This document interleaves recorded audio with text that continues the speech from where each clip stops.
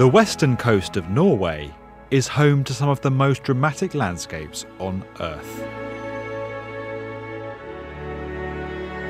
Carved by glaciers throughout the ages, some of these fjords stretch for 200 kilometres inland and are over a kilometre deep.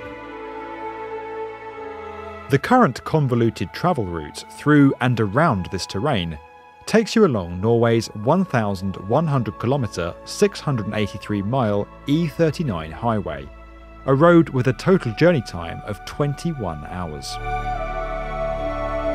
Now, the Norwegian government are working to improve access to services and residential and labour markets across the country's western regions by embarking on the largest infrastructure project in the nation's history.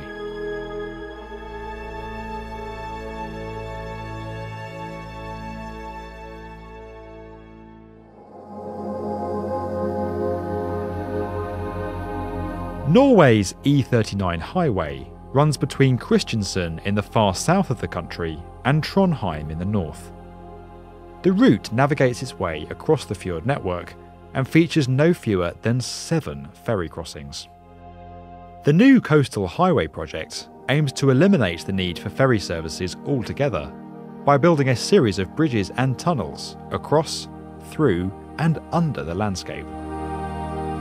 With many of the fjords along the route being too wide or too deep for conventional infrastructure to cross, innovative new solutions are being investigated by the Norwegian Public Roads Administration.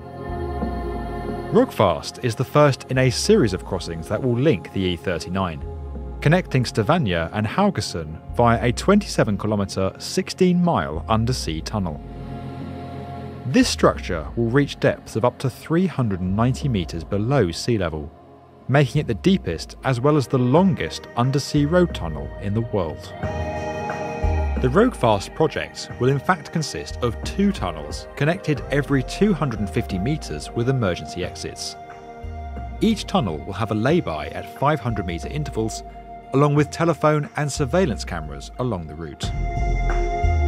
The tunnel will also feature a mid-route intersection with the island municipality